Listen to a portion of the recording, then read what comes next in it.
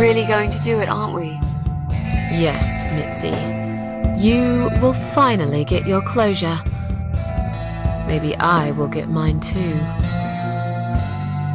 Did you take that map with you? Yes. We can always refer to it if we get lost.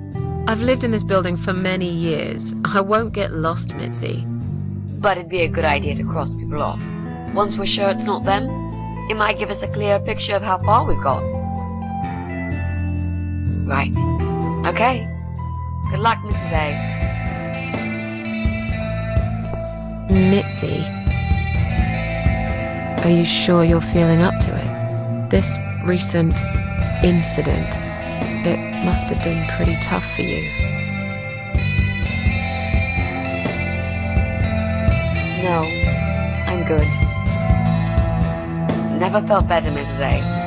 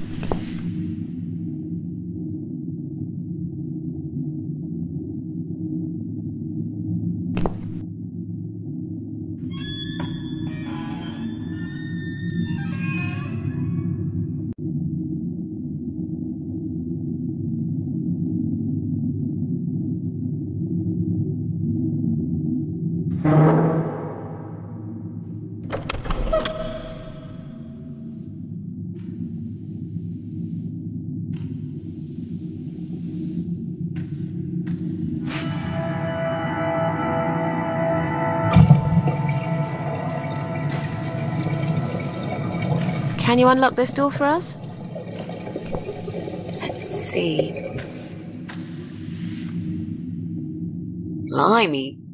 You don't see these very often. This is a very special lock. It would take someone much more skilled than me to open it. Great. I thought you were an expert. I am. But this lock is just beyond me. Why would anyone need one of these here? They must have something to hide. Is there any other way we can get inside then? Well, not unless we can find some plastic explosives or a pneumatic drill. Or a key. Yeah, because I'm sure there's a key lying around here somewhere. Well, what can I say, my friend? Let's try to think positive.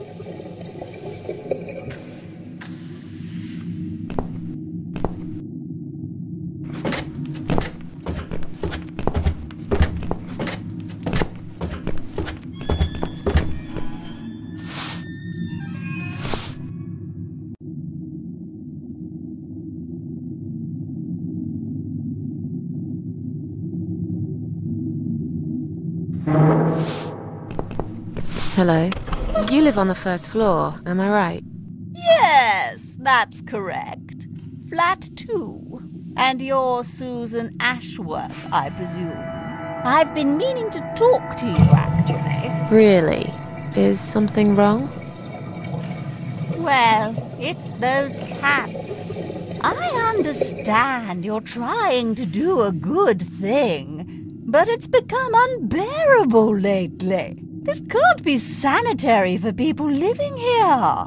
And I'm sure it's not allowed by the council either.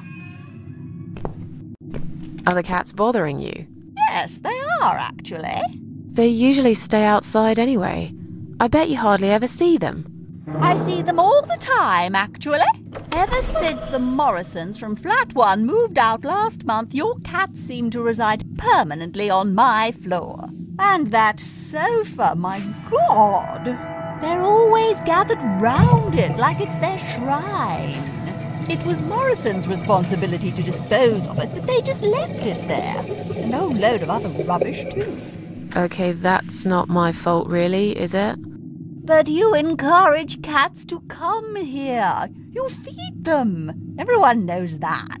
Every time I take William for a walk, he gets upset and tries to chase them away. Look, they're not my cats. You're Susan Ashworth, the cat lady. We all know what you do. Everyone's sick of those cats, and I am too. Brian said he will get in touch with animal control if things don't improve. He already did. Really? Well, I certainly don't see any improvement on first floor. It's still completely overrun by these filthy creatures. He'll have to talk to them again. I hear they've run out of business recently. Then he'll have to find another one. This is just not good enough. Did you say they sleep on the old sofa? I didn't say they sleep. Have you not listened to me? I'm beginning to wonder if they ever sleep, actually. They just keep climbing up and down, the wretched thing. They're noisy. They leave germs all over the place. They've scratched upholstery and the paintwork. And William keeps chasing them. He's so quick, I can't hold him most of the time. What if he runs off and gets lost? I'm telling you, we've never had such problems before you decided to bring here these homeless devils. Who's William? William is my dog, of course. He's 12 years old, you know. He shouldn't be running after cats at his age.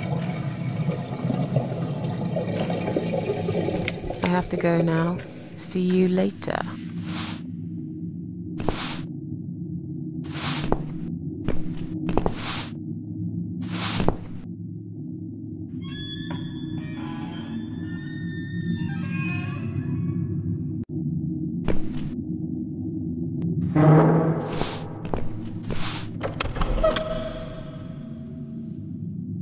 Maybe one day you will forgive Flowers, Mrs. A. Maybe. Or maybe not.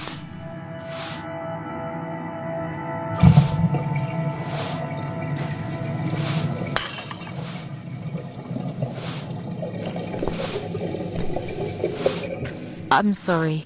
I didn't mean to push it. Don't worry, Mrs. A. Could have happened to anyone. I'll clean it in a minute, but please, be more careful in the future, yes? You be more careful, nosy old witch.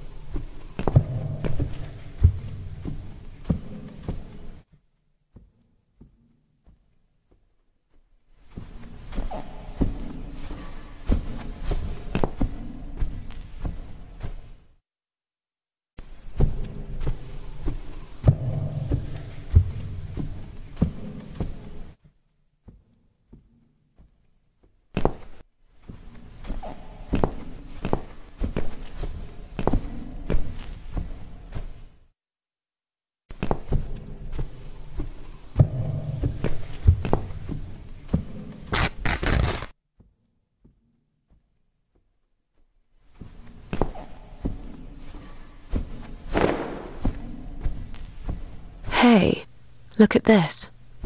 Valerian root extract. Cats love it. It has the same effect on them as catnip.